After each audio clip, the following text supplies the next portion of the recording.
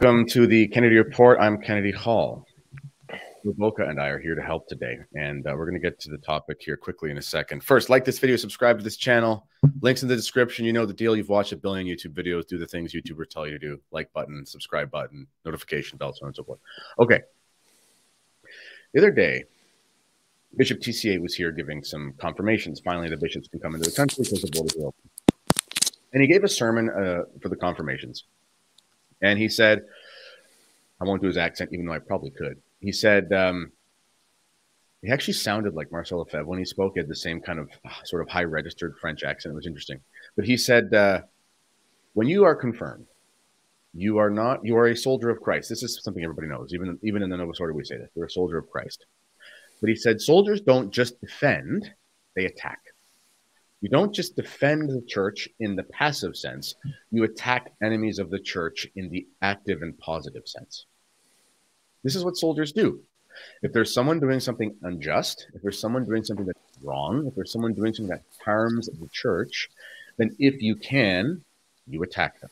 This is what soldiers do.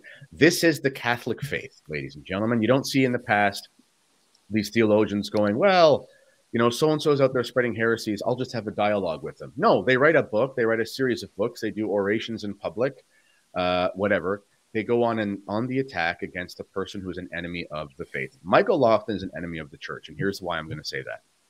He recently released a stupid thing about Marcel Lefebvre, which is just completely incorrect. I'm going to bring that up here in just a second. But this is not the reason.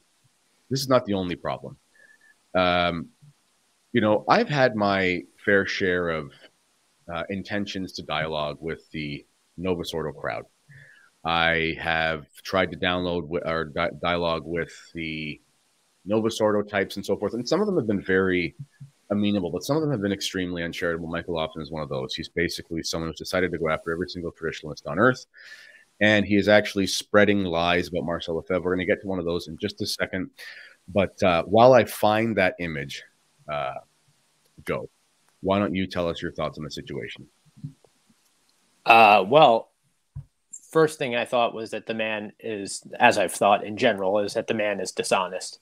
All he's been doing for a while now is seeing what popes are saying, popes are doing, and interpreting things quote unquote charitably, and putting down this hermeneutic of his quote hermeneutic of suspicion that he has invented that doesn't exist elsewhere, and is a condemned idea by Pope Pius VI, by the way, in Auctorum Fidei. His nonsense interpretation of things that are ambiguity is a condemned proposition. Yeah. He's not an honest man. He's long-winded, not an impressive intellectual, and treats of a man who's been way more productive in the care of souls than he has, in a way that's flippant on the day that we should be praying for all souls and the day after we're celebrating All Saints. This is literally in the we're basically we're in like a type of Triduum here for the souls, and this man has we are. Traditionally it is a Triduum. It's the Hallowtide Triduum. Yeah, it's there exactly. Hallowtide. So we're in a time now where we're supposed to be praying for the dead, honoring those who've come before us, and he takes to the social media and decides to say the following. I'm going to share this with us here, and we're going to debunk why this is. This just shows that he's not even trying to be charitable. He's not trying to dialogue. He's not trying to do any of these things because he's lying. And he has lied about Marcel Lefebvre before. He lied about Marcel Lefebvre when he was on a show with you a couple of years ago on Tim Gordon's show, when he said, Marcel Lefebvre said to Novus Ordo. I talked to Michael Lofton about that, and he wouldn't deny the claim. And he actually ended up blocking me after I tried to talk to him again about something else, because that's the kind of man he is. He runs from his fights. He picks on people from his YouTube channel. He talks about them behind his back. And then he blocks them while calling everybody else uncharitable. He is the archetype of an effeminate man in our culture today. And here is what he said. He said, friendly reminder that Marcel Lefebvre died personally excommunicated by the Pope. And this excommunication has not been lifted. I'll take lies by apologists online for 200, Alex. And I'm going to show why this Actually, sorry, I'll just keep reading this and then I will show, because I can't switch back and forth 1,000 times between the tabs. So let's remember this. He says, Marcel Lefebvre died personally excommunicated by the Pope, and this communication has not been lifted. Lie.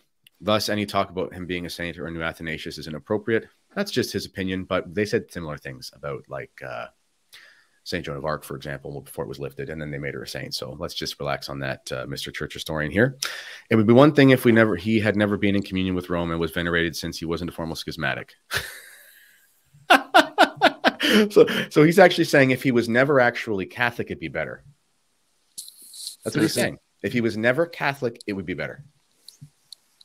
That just shows you where his head's at and how much disdain he has for the church. Because if the church revalidates his excommunication and lifts it, then and only then can we discuss his veneration. Well, Mr. Lofton, with your magisterium of Pope Michael, it has been lifted. And also, we're going to talk about the lies in this. So first, he says, friendly reminder that personally excommunicated. This is false, and we're going to show you why. So I'm going to share my screen here. This is a summary of what happened in 1988. And yes, it's an SSPX source. So I guess if you're a modernist and you hate tradition, then you'll probably not think the source is accurate. But if you want, you can go look them up yourself and do your own due diligence. And there's another non-SSPX source for this canonical study done by Father Jerry Murray, who you see on EWTN pretty often. Yeah. He comes down on the side that Lefebvre was not excommunicated. Yeah. He is a priest of the Archdiocese of New York, not a society priest. And he was on Pints with Aquinas, ironically.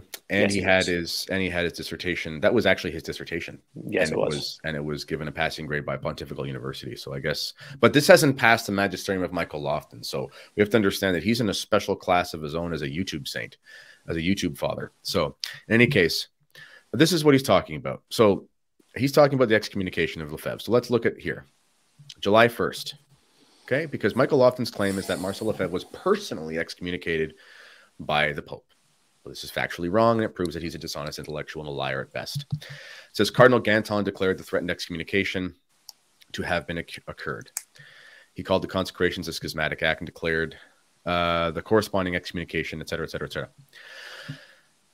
So Cardinal Ganton was the first one to say that Marcel Lefebvre had excommunicated himself. And let's look at the wording here properly. The threatened excommunications to have been occurred. And why does he say the threatened excommunications to have been occurred? Because these are what's called a late and that's not, is it in here? The actual term late sententiae. Got to find the actual document for that. I will in a minute. But these are what's called a late sententia excommunication. So if Michael Lofton isn't aware of how the church works, which he's clearly not, or he's a liar, a late sententia excommunication is the following. It means that you've done something, and by the act itself, you've excommunicated yourself. In order for that to be valid, you have to have met the stipulations. So, for example, people who procure abortions are late sententia excommunicated from the church. Now, under the current Pope, and I think even Benedict, I can't remember, but you are allowed to go to a basic confession, and it doesn't have to have bishop's approval in order for that to be lifted. It's just through the confessional. But it wasn't the case in the past. But you're still excommunicated if you procure an abortion. It doesn't have to be declared. You are not personally declared excommunicated if you are late sententia excommunicated. That's another type of excommunication, which is called ferdinande sententiae. I don't know if Michael Lofton speaks Latin, but he can look it up, and I'm not lying here. Like he is. And a ferdinande sententia excommunication essentially means that it's a positive excommunication. So, for example, Joan of Arc was excommunicated in that fashion. She was excommunicated by a hierarch of the church. I believe he was a cardinal, at least a bishop. And he said, basically, you're a witch or you're lying and this is whatever, this is a fraud. And you're excommunicated because of persisting in this. And she was put to the stake. She wasn't excommunicated late sententia because there is no church law against whatever she was doing, allegedly. He decided that she had not passed a trial and therefore was given this penalty directly and positively by this person. That's not what happened to Marcel Lefebvre. It was alleged, and we can look at these documents again here, that Marcel Lefebvre was going to occur an excommunication built into the Code of Canon Law, as we can see, 1983 Code, the 1382 Canon, et cetera, et cetera. Okay. Even if he met the stipulations, it is a bold-faced lie that John Paul II personally excommunicated him, and we're going to go and see why. So if you look at Cardinal Ganton's date, it's July 1st. So that comes a day before John Paul II.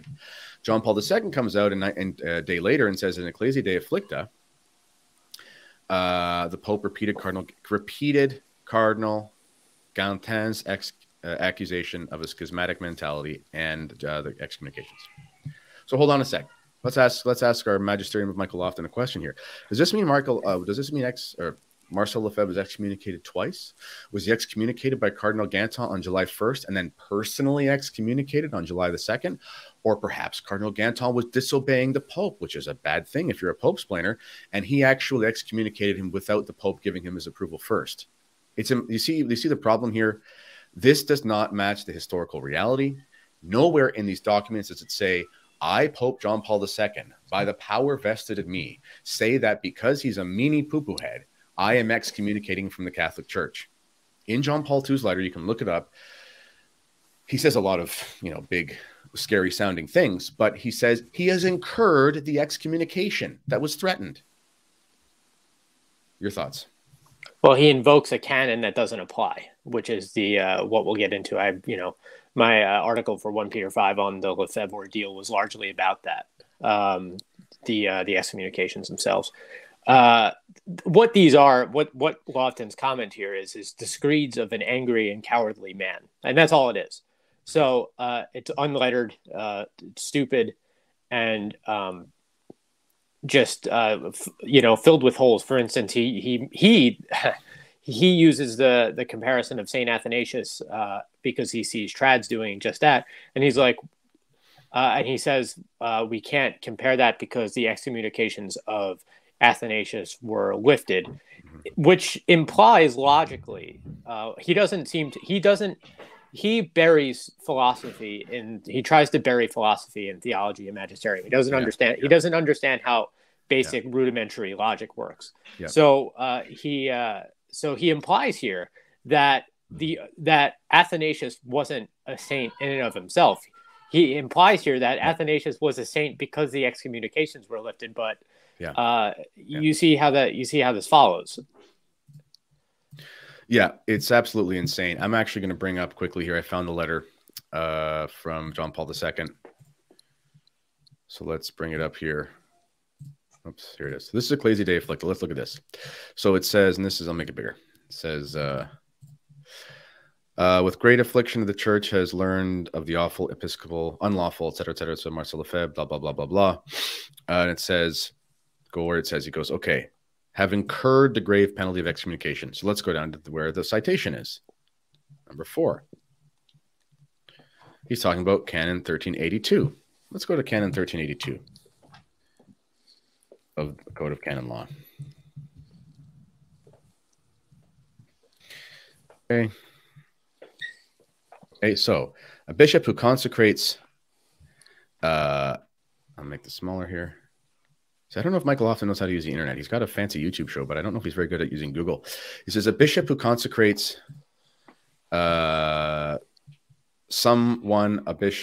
bishop without a pontifical mandate and the person who receives a consecration from him incur a late sententia excommunication. Okay, so let's look at that, what late sententia means, because I want to make sure that we help out Mr. Lofton because he seems confused. I know he has a big YouTube channel and he knows a lot of things because he uses big words. But even Wikipedia can say this for us. So what's Wikipedia say? Late sententia means sentence already passed by the act itself. Ferdinande sententia means sentence to be passed. Okay, so late sententia, penalties. Unless excusing circumstances outlined in Canons 1321 and 1330, according to the 1983 Code, canon law imposes late sententia excommunications of the following, and these are the list of them. Okay. Now, let's go to what the exceptions would be.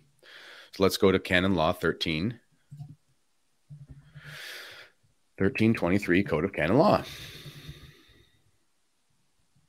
Let's find that here quick. and the Code of Canon Law, and there you go. Those are the ones. If you go back, if you missed it, go back a couple seconds, and it said unless it's outlined in 1321 to 1330. So let's see let's see if these could apply. So 1323, it says the following are not subject to a penalty when they have violated a precept or law, and this is a person who has not yet completed his thing. Doesn't apply. We'll find the one that does. A person who acted coerced by grave fear, even if only relative or due to necessity. People say state of necessity is not in the church. It is. Or grave inconvenience. That also applies to a situation because he had been given 7 or 8 or 3 or 4 different dates that kept getting. He had already been approved for bishops, and he was given 3 or 4 dates that kept getting rescheduled, and he was getting old, and he had a severe cancer developing in his loins. And a person who acted with due moderation against an unjust aggressor for the sake of legitimate self-defense or defense of another. With Marcel Lefebvre's claim that he was defending the priesthood, which I believe he was, and also it was unjust because, as it turns out later, we'll see that the excommunications are lifted. We haven't even got to that point where Lofton was saying that unless they're lifted, there's literally a document from the Vatican saying the 1988 things are no longer in effect. Like that means they're lifted anyway. If you go to 1324, it says the perpetrator of a violation is not exempt from a penalty, but the penalty established by law or precept must be tempered or a penance employed in its place. So this means you couldn't be given the excommunication, so it could be something else, if it was even there. And it says, again, a person coerced by grave fear. And someone who gravely and unjustly provokes the person. Okay. And it even says, I'm going to try to find it here. First, by grave fear, due to necessity, a person acted without full imputability. This also applies. Anyway, in the circumstances mentioned, the accused is not bound by a late sententia penalty. Okay, so this has been argued by many. Oh, sorry, there's the one. By a person who thought in culpable error. So this is what it says. This is what that means. Even if Lefebvre was wrong, even if he was wrong, I don't believe he was, but even if he was, which would be strange if he was wrong, considering Father Murray, who is an expert on canon law, gets his pontifical university degree saying that it was, invalid. Even if he was wrong,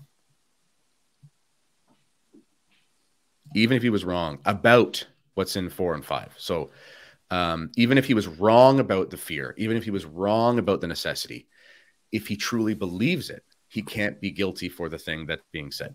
This is how the law works, people. Now, I'm not saying I believe that he was wrong. I'm just saying if we're going by the letter of the law, you can't say that it was a personal excommunication by the Pope because that's not what the law says. This is a false, lying statement by a man who is not telling the truth. Anything to add before I... well said. I can't think of any other justification for saying something like this other than being, for whatever reason, hung up on a particular program working. That is the Novus Ordo and the Vatican II program. He must have some stake in this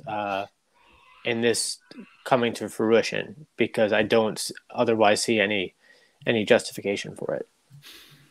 Yeah, you're right. Let's look at one more thing here. So Michael Lofton said, I'll read it again. He says, if the church reevaluates its excommunication and lifts it, then only then. Only then. Thank you for telling us the truth of the matter. We should listen to you, Michael Lofton, because you are apparently a hierarch in the church who knows more than the Vatican. Only then can we discuss his veneration. That's actually completely wrong. If you know the history of the church, I am positive there are people who are talking about venerating St. Joan of Arc before it was officially lifted. Let's be honest about that. All right. So anyway, it says here, we can all see this. I'll make this a little bit bigger. There you go. This is not from the Pope. So I should actually say something here. If it was true that he was personally excommunicated by the Pope, wouldn't the Pope have to lift it? I'm actually just asking that. I'm not sure, but I'm just asking that because this wasn't written by the Pope. It was written by Cardinal Battista, prefect of the Congregation for Bishops. Okay, he writes this: on the basis of the powers expressly granted to me by Holy Father Benedict XVI, by virtue of the present decree, not the Pope, I remit the penalty of excommunication late sententiae. So again, if you can't find late sententiae in the documents from 1988, I think they're there, but if you can't find them, they're there in 2009 under Pope Benedict. Okay, so there's an acknowledgement, unless you think the Vatican's wrong, which I'm sure because of your super intellect that you can probably know more than the Pope, than multiple popes and multiple cardinals, but that's another story. It says, do you hear my kid screaming in the background? A little bit, yeah, but great. Not bad. Okay, little bugger. I remit the penalty of excommunication late sententia incurred by Bishops Bernard Follet, Tissier, Williamson, Gallaretta, as declared on July 1st. Now, hold on a second there, people. Look at that date, July 1st, 1988. Maybe you can answer this, Mr. Boca. When did John Paul II put out his letter? Was it July 1st or 2nd? That's I don't know. I'm assuming second. It was the second. So why am I saying this? Because this is further proof that John Paul II did not level a personal excommunication. If he left, if it was leveled by, if JP2's letter was the de facto declaration of the excommunication, as in a personal thing, me, Pope John Paul doing it, that would have to be lifted. But what did he lift? He lifted the one from July 1st. Which is the one from July 1st? It's from Cardinal Gantin, who wrote it on July 1st. Indicating the action itself and not... Meaning that the actual it was a declaration from the Congregation for Bishops, whereas John Paul II put out a letter giving his opinion on it. Right. But it was not a declaration that I personally excommunicate Lefebvre. It was a glorified way of John Paul II saying, this seems to be what happened. That's right. So, which actually, funnily enough, we just did our show. We just did our show with Rob Morrow, Malachi Martin's friend, and we were talking about the distinction between Thomism and phenomenology, and how Thomism is able to acknowledge the external reality, the objective external reality, but phenomenology, which is the philosophy of John Paul II, looks at a situation and tries to interpret it and wonders what this phenomenon means. So it's kind of like the hamster on the wheel. So John Paul II's lack of precision there is actually no surprising given his philosophical tradition. And also, hey, you want to do phenomenology because you think it's interesting for, I don't know, contemplating the being or something, that's great, but it sucks for church. It sucks for governing the church. Yeah. Like, again, like people will say, you could never be a phenomenologist and a Catholic. That's not true. It's just not good for governing the church. I apologize for my kids screaming in the background. There's a bunch of kids here. They're playing, and he's a... Well, because law is categorical. That's right. That's right. Yeah. That's right. Okay. So then I'm going to finish this here, though. Okay. So he says... At the same time, so Lofton said, and I'll read it again, he said, if the church reevaluates his excommunication and lifts it, then and only then can we discuss his veneration. Well, guess what? The church did revisit it. So this is a stupid statement that you don't even need to make. He says, at the same time, I declare that as of today's date, the decree issued at the time no longer has juridical effect. Now, maybe you can interpret this secret code for us, Joe. But I'm of the opinion that if the lawgivers of the church say that a law is no longer in place, that means it no longer has effect. Can an excommunication be unlifted if it's no longer a thing? What do you think? It doesn't sound like it to me. Oh, my goodness gracious. Very so basic. There are so many lies. The first lie that Lefebvre, and also, here's another lie. He died personally excommunicated.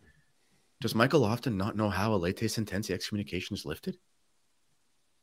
Do you? Does anybody? It depends on the excommunication, but one of the ways is you go to confession. So we don't even, I'm not saying he was. I'm just saying, even if he was, how do you know? How did you read his soul? It is so evil for a supposed Catholic apologist who prattles on about charity and brother and fraternity and all this nonsense and dialogue to say he knows the state of a man's soul when he died. It is impossible for anyone, unless there's some sort of mystic like Padre Pio, which is shown by extraordinary miracles or something. It is impossible to know the state of a man's soul when he dies. This is absolutely, this is calumny, this is detraction, and it is sinful. It is gravely sinful, especially in this Hallowtide of the holy souls of the church. Lofton also said, any talk about him being a saint or a new Athanasius is inappropriate. No, it's not. This isn't even something that you could have an opinion on as far as church teaching. This is just, so we have a statement here from Lofton mixing together his view of ecclesiology, which is false, his understanding of history, which is fictitious, his opinion about what Catholics are allowed to entertain on their own, which is meaningless, and his thoughts are a resounding gong when it comes to that. And he has no understanding about what actually happened in the church and does not know when the penalties were leveled, which sort of penalties they are, and when they were lifted, which has been made obvious by the church. Anything to add? It's, yet another event in the series of events of denying what's right in front of us. We see it with Pope Francis and the ordeal on proselytism and the cope over that.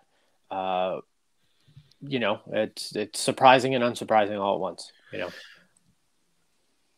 As Bishop Tissier said, we don't just defend the church from our enemies when they attack, but we attack the enemies when we can. Michael Lofton is an enemy of the church. And the reason I say that is because he could be doing something completely different. He's an intelligent guy. Okay. He can read books, I think. I've never seen him read one, but I imagine he can. He could be trying to interpret this in a way where he could have unity with traditionalists. That's only for liberals and heretics. Well, exactly. But he could be doing that. But instead, he misrepresents church history. He doesn't misrepresent. He lies about church history. He lies or is ignorant of church ecclesiology. And he lies about the facts of the matter and ignores the relevant documents and says things to people. And this is the thing. People look to this guy as if he is telling the truth. I'm going to say this right now because I don't really care how many enemies I make, because I don't care if the enemies of the church like me. If you have anything to do with Michael Lofton, then you're also complicit. And I'm not talking about, okay, you knew him from something, but if you are a friend of this guy, if you're in an apostolate with this guy, if you do shows with this guy and you just let him continue, you're not a real friend of his. He is doing... Go on. Yeah, they're propping him up. Particularly, certain people are propping him up as this intellectual savior. Yeah. After the Diamond Castman ordeal, they all look to Michael Lofton as though he's some kind of gonna rescue everybody from the big bad rat trad. And I could release some emails about these Michael Lofton adjacent fellows and the lies and the calumny, and I have the screenshots of everything, and I could release them about the stuff I've had to go through dealing with these people. People have no idea, and I won't. Because there are people involved who probably don't want to have their names dragged through the mud, although they deserve it. He's an enemy of the church. Michael Lofton is an enemy of the church. And anyone who does not call him out on that, who says they're his friend, you're not his friend. And I'm not saying I know whether you have or not. I've talked to some of his friends. Maybe they are trying to talk to him behind the scenes. I'm not saying it has to be public. I'm just saying, what he's doing is a lie. What we've said here is irrefutable. He's doing everything he possibly can to divide good Catholics.